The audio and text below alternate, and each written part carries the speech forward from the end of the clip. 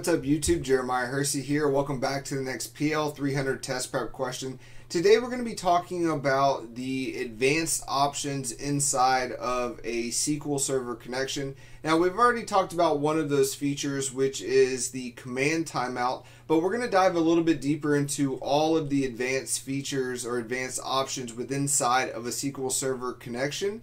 So let's go ahead and get started in the Power BI desktop. So here we are in the Power BI desktop, and I have the SQL Server database connection pulled up. But what we're going to be discussing today is located within inside of the advanced options down below. In a previous video, we talked about what a command timeout is, but we're going to dive a little bit deeper into that today, as well as what these check boxes mean: include relationship columns, navigate using full hierarchy, and enable SQL Server Failover support. So let's go ahead and discuss these in order. So the first one that we want to talk about here is the command timeout, which we mentioned in a previous video. And so some of the things that you need to know about the command timeout is that the default is 10 minutes. So with the command timeout, once again, if the connection lasts longer than 10 minutes, then this is going to time out your SQL Server connection. Now, the maximum here is 60 minutes. So you can set this range. This is an optional parameter here for the command timeout. Essentially, it's going to time out your connection. If your SQL script or your database connection takes longer than 60 minutes, it is going to time out. But you have the option to set it anywhere between 10 minutes, which is the default, and the maximum 60 minutes. Now, as we talked about in the previous video, you can also write a SQL script here. And so you can write your SQL statement in this box, and this allows you to basically import data from a database using that query language. So you can specify the columns, you can add where clauses, and it makes it really easy for pulling in the specific data that you want. But once again, in order to use a SQL statement, you are going to have to designate a database with inside of this SQL statement area. And notice that it also says that right here as well. This is optional, but it requires a database. So if you're going to be writing a SQL statement, you have to include the database inside of that database area. So as we kind of focus in on the lower section here, so what you'll see down here are 3 check boxes. And so we're going to talk about these a little bit more in depth. I didn't mention them in the previous video, but it's important for this question. So the first one is include relationship columns. This is checked by default, and what it does is it includes any columns that might have a relationship to other tables.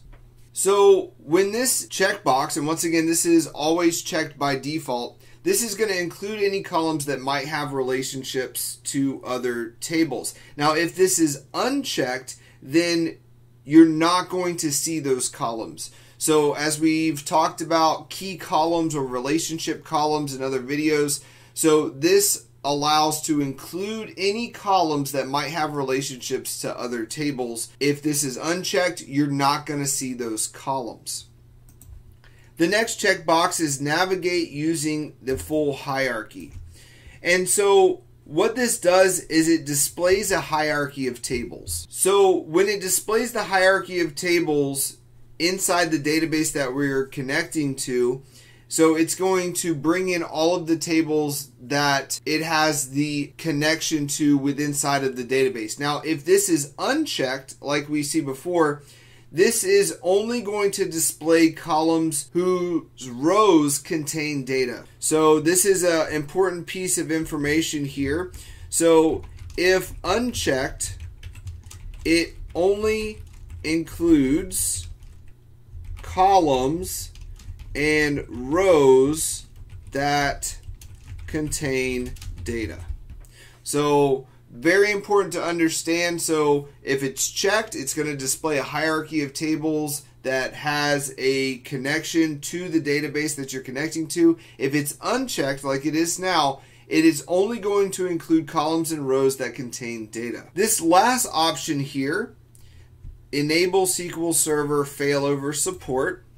So essentially, if it's checked, then when a node in an Azure SQL Failover group isn't available, Power Query moves from that node to another one when the failover occurs. Essentially, a node and a core are used interchangeably. Think of it as computing resources for Power BI. So with that, it will change your node or your computing resources if a failover occurs. If it's unchecked like it is now, then no failover is going to occur. So let's go ahead and take a look at our test prep question.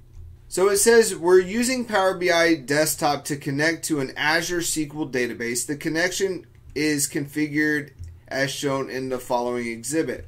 So we have the server and the database name. We're going to import this database, and it says that we're going to include relationship columns. So notice that there is no timeout set. There is no SQL statement written either. And the navigate using full hierarchy and enable SQL Server Failover support are both unchecked. So the question says, use the drop-down menu to select the answer choices that complete the statement based on the presented graphic. So the default timeout for the connection from Power BI Desktop will be what? And so we talked about if the command timeout, which we see up here at the top, does not have any information in it. So it is left blank.